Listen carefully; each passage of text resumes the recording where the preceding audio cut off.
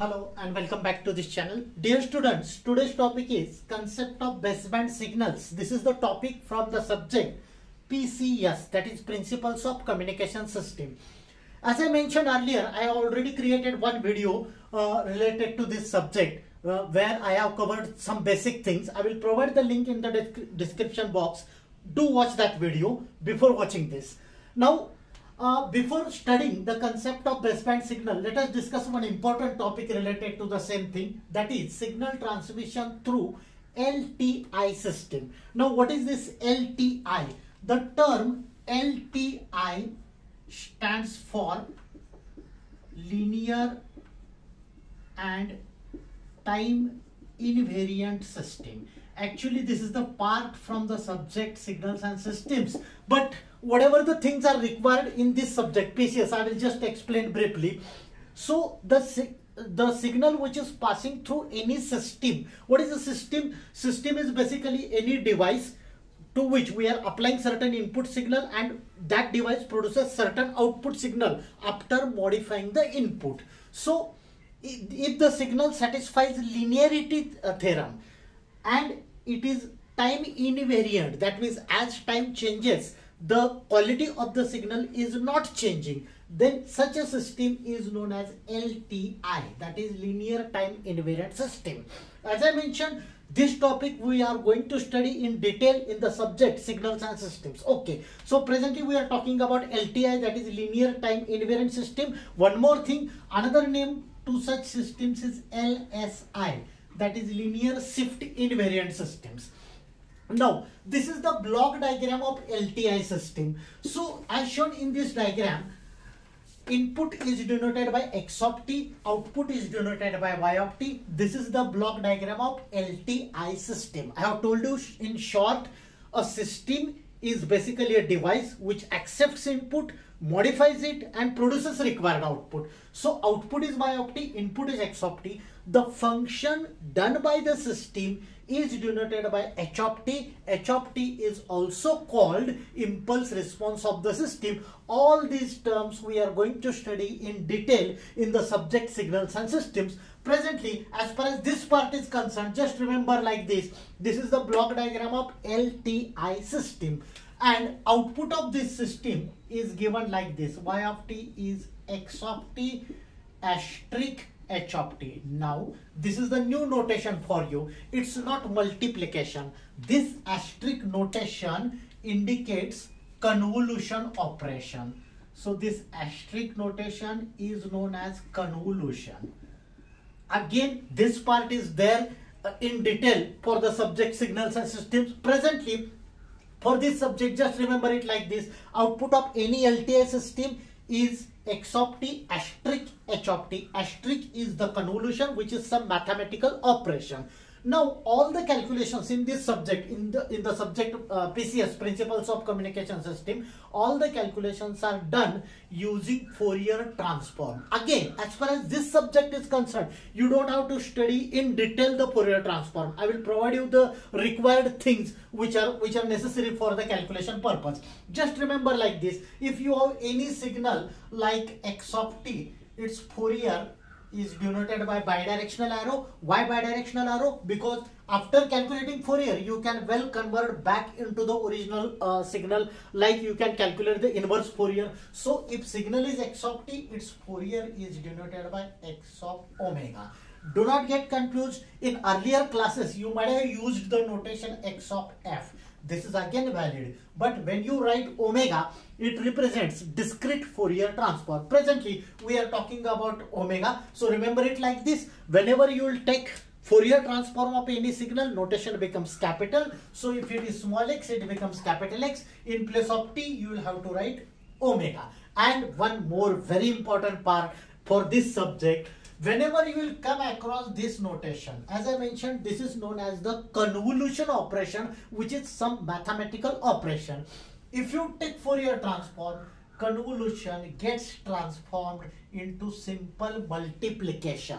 Do remember this simple rule. So if you are performing convolution and if you take Fourier transform, convolution is converted into simple multiplication, normal multiplication. Okay, so I have written this expression. This is the standard equation of output of any system through which some signal is transmitting. Now if you take Fourier transform, so I will write it like this, take ft, take Fourier transform of both sides. So you will get y of omega is equals to x of omega. Very simple. Fourier of y of t is capital Y of omega, x of t is capital X of omega. This is convolution operation. As I mentioned, convolution becomes simple multiplication. So I am marking dot, and Fourier of h of t is capital H of omega. Very simple. Just write the capital notation, replace t by omega.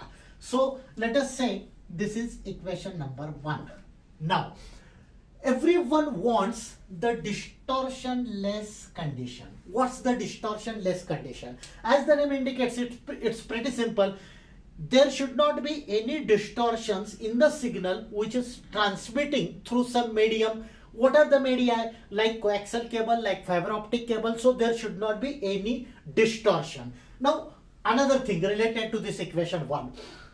Anything in mass, you should express it as magnitude into e raised to j into phase. What is this? In maths, you might have learned two types of systems, like rectangular coordinate system, then polar coordinate system. So you have some magnitude, you have some angle. So if value of any current, say it is 3 at an angle 60 degree. How do you express it mathematically? In this subject, or rather in electronics, the procedure is 3 is the magnitude, 60 degree is angle, which is known as a phase. How do I write it? I will write it like this, 3 into e raised to j 60. Same way, it is magnitude into e raised to j into the phase. This is the way how you can represent the equation in terms of magnitude and phase. So if I want to write equation of h of omega is what? Fourier transform of h of t. H of t is impulse response. So h of omega is Fourier transform of impulse response. I can write it like this, mod of h of omega. What I said, anything can be expressed like magnitude into e raised to j phase. So into e raised to j of omega. Say phase is omega. To avoid the confusion, you can well write j omega to the base h, which represents it is the phase related to omega. So this is the equation for h of omega. Similarly, for x of omega, if you want to write in terms of magnitude and phase, you can write it like this, mod of x of omega into e raised to j omega base x. Base x indicates it is the phase of x of omega. On the same lines, for equation 1, I can write it like this, y of omega is this term, so I will write it like this, mod of y of omega into e raised to j omega base y is equals to, do remember there are two terms related to this. So related to x, I have written separate equation, that is mod of x of omega into e raised to j omega x into this term, mod of h of omega into e raised to j omega h. This is the way how you can write the equation in terms of Fourier, rather in terms of magnitude. Now, if you want to plot the graph of this thing, do remember the simple words. When you write this side, it indicates magnitude of h of omega. In simplified language, this is known as magnitude response. Magnitude response. So, if you plot the graph of mod of h of omega versus omega by taking certain readings, then this is the standard graph like this. So it is a bidirectional graph. The graph is like this. This is the graph of mod of h of omega versus omega. Omega is known as angular frequency. Similarly, we have written everywhere the terms like e raised to j omega n, j omega x. Again, in some subjects, instead of omega, the notation theta is used. So you may well write this theta h, then this theta x. Any notations will do. This becomes theta, this becomes theta, and so on. So theta again indicates the phase shift, like we have used the notation omega. As I said, any notation will do. If you want to plot the graph of phase, theta or omega is known as phase, then the graph of theta or phase will be like this. This is the phase plot.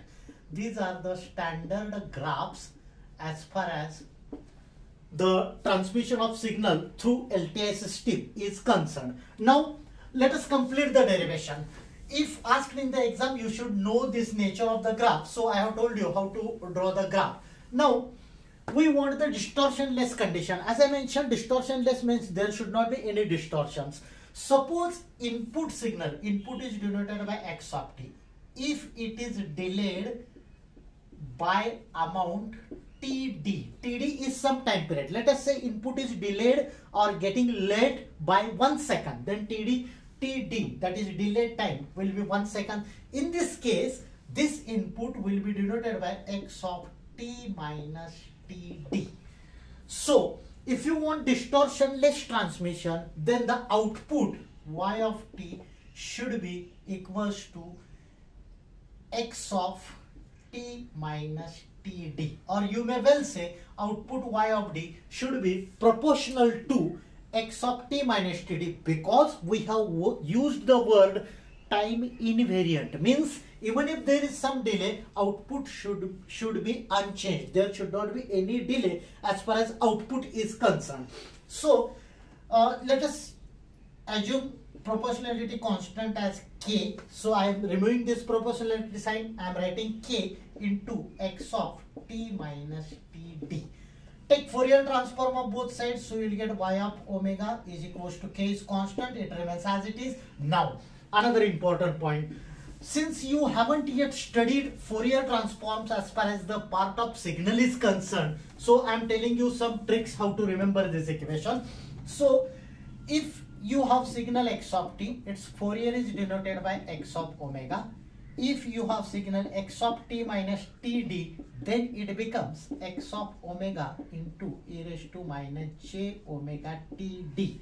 This is one of the property of the Fourier transform. Simply remember this property. So if you take Fourier, Fourier of y of t is y of omega, k remains as it is. Fourier of x is capital X of omega into e raised to minus j omega TD. This is the output or the final equation for the response, output response of distortionless, for the distortionless transmission system. Now we know that from equation 1 we have written the equation like this: y of omega is equals to x of omega into h of omega. This was equation 1. So if I will rearrange it, I can write it like this: h of omega is equals to y of omega upon x of omega. Simple rearrangement, x of omega is transferred over here, so it becomes equals to h of omega. That's what I have written. So from this equation, if I will transfer x of omega over here, then I will get h of omega, which I know that it is y of omega upon x of omega. So if I will transfer x of omega over at this side, at the LHS, I will get e raised to minus j omega TD. This is known as the frequency response of distortionless transmission line. So this is the derivation of frequency response. Now let us discuss the concept of baseband signals. Next, the most important part from this chapter is concept of baseband signal. The question can be like this: what is the baseband communication, or define baseband signal, or what are its limitations? I will explain you in short. See how to remember it. As the name indicates, it is a baseband. What is the meaning of band of a signal? Band means some frequency range is there. For example, if I am talking about audio signal, right now I am talking, this is the audio signal, this is a speech signal. The frequency range of this speech signal is 20 Hz to 20 kilohertz. This is known as the band of frequencies. So remember this word throughout the ENTC branch. Band means certain range of frequencies, like in audio it is 20 Hz to 20 kilohertz. This is known as a band of frequencies. Now baseband means it is the band of frequency transmitted from the transmitter end. Everyone knows in very simplified language, communication means one side there is a transmitter which transmits signal. There is some medium like coaxial cable, like fiber optic cable, through which signals are transmitting, and at the other end we have a receiver. This is very simplified. I have explained you in a very simplified language. Now, baseband means the band of frequencies which are transmitted, which are sent from the transmitter end. So, this is the definition of baseband, band of frequencies from the source or from the transmitter. For example, for telephony systems, basic telephony systems, this range is from 0 to 3.5 kilohertz. For TV signals, the range of video signal is from 0 to 4.3 megahertz. Now, another very important part, very important characteristics of baseband signal is the transmission takes place without modulation. Dear students, throughout this subject, we are going to study different modulation techniques. This is just starting of this subject, unit number 1, we are learning. So, modulation means, in very simplified language, mix up the signal with some high frequency signal so that distortions will be minimized and it will be easy for the transmission of signal. This another signal which you are going to mix up with original signal is known as a carrier signal, and this technique is known as modulation. But in case of baseband communication, the word itself indicates it is taking place without modulation. You are not mixing any external signal. So the basic definition of baseband communication is the transmission taking place without modulation is known as baseband communication. And since there is no modulation, there is no mixing of any other frequency, there is no frequency shift. Frequency shift means change in the frequency. So there won't be any change in the frequency. Frequency remains as it is. For example, examples of baseband communication are local telephone system, which we use as a landline, and PCM, that is pulse code modulation, which we are going to study in later units. Now, limitations. This is most important part. What are the limitations of baseband communication? So, first limitation is it is only used for wired transmission. That means transmission of a signal takes place through wires only, like coaxial cable, like fiber optic cable, but it is not, it cannot take place through the free space or through broadband system. What's the broadband? Broadband is basically communication in case of satellites, communication through fiber optic cable, and so on. So this is the first limitation. Second limitation is small frequency range, 20 Hz to 20 kilohertz. So only for short range. So this system is applicable only for a short distance. Transmission takes place only for short distance and not for longer distances. Third, not used for broadband communication. I have already explained broadband is through fiber optic cable, through satellite systems, and so on. Then since the band of frequency is limited, it may happen that when you pass the signal, when you pass many signals at a time through the channel, there can be mixing of signals, which is also called aliasing or inter-symbol interference. So there are chances of mixing of signal.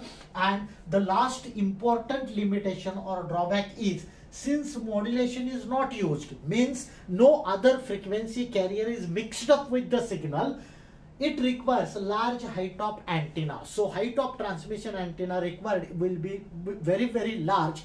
This is the reason why we cannot use such systems for longer distance communication, because because of the requirement of large height of antenna. So this is about the baseband communication or concept of baseband signal. As I mentioned in first unit, you are just the basic concept, but in all other earlier units we are going to study all these things in detail. So that's it for today's session, dear students. As I mentioned earlier, the remaining parts of unit number 1 for this subject are common for signals and systems, which I have already completed. So let us stop the video at this stage itself, and we'll continue in the next from the next video session. We'll continue with unit number 2. So thank you, thanks a lot.